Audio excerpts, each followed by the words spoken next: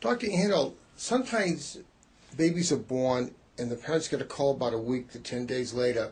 They found something wrong in this thing called newborn screening, and they say, "Oh, you might have a problem with the thyroid."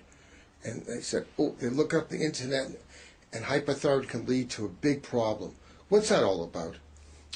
Newborn screening was one of the greatest inventions of the last few decades in the United States and globally. Newborn screening was designed to detect children with serious medical conditions that would otherwise go undetected until irreversible damage was done.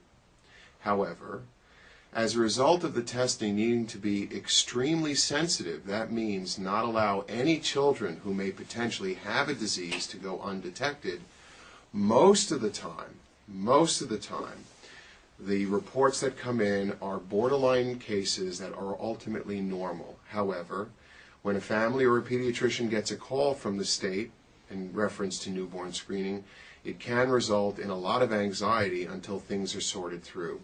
It's important that if parents do get a call, that they speak to their pediatrician, and most of the time will get the reassurance that they're looking for and only find out later that in fact the results are normal. But it turned out in this particular case, the kid had a thing called TSH, and it was elevated, and they confirmed it was true. What does that mean?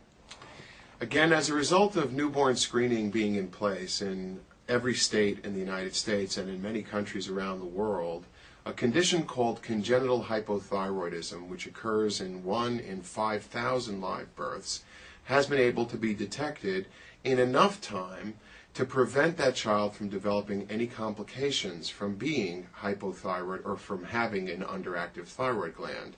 Typically, these children will have a condition where their thyroid gland has not formed or has formed impartially, and as a result of that, they have just borderline function of the thyroid gland. If this is detected early enough, then the pediatrician or pediatric endocrinologist can institute treatment, and the child can be spared any problems going forward.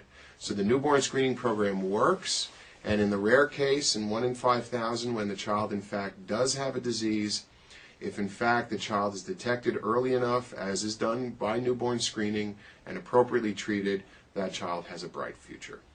So in other words, when you read about a kid that has hypothyroidism in the newborn period, and they get treated, they don't end up with things like retardation and cretinism and things like that? Fortunately, cretinism, which was undetected hypothyroidism resulting in devastating neurological complications, is a thing of the past today in the United States. And this is because of how successful newborn screening is. So today, with treatment starting within a couple of weeks after birth, most of the children are in fact spared any neurological problems going forward. And the treatment is actually rather simple, isn't it? Of all the endocrine problems in the world to have, and in fact of all the problems that a child can have, having newborn hypothyroidism is probably the easiest and simplest to treat. Simply administering a replacement dose of thyroid hormone is sufficient enough to take care of that child.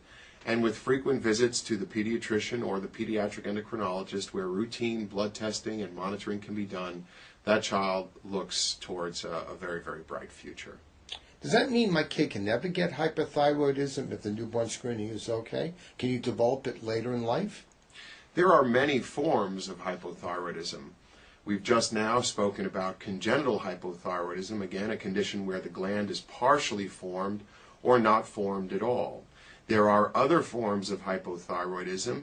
One of the most common causes is where the body recognizes the thyroid gland as being a foreign protein or a foreign structure and begins to destroy it, a so-called autoimmune disease. And when this happens, thyroid function goes down, thyroid hormone production goes down, TSH levels rise, and the baby or child now will develop hypothyroidism.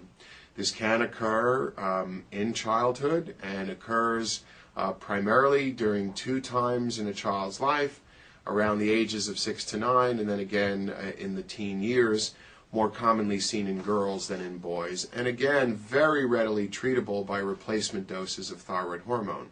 And the thing for parents to always remember in treating hypothyroidism is that all we're doing is replacing back to the body what the body is no longer capable of making.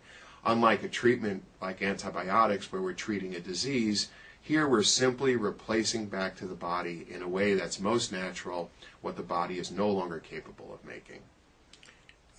If a kid is in school and seems not to be performing well and seems to gain weight and someone picked up the cholesterol is all elevated, is that a sign of hypothyroidism? An elevated cholesterol, in particular the triglyceride levels, can very oftentimes be associated with abnormal thyroid function. However, it's important to always remember that in most cases of overweight, we do not find an abnormality in the thyroid. It is a common myth and common misconception that thyroid problems are the result or the cause of overweight in many children.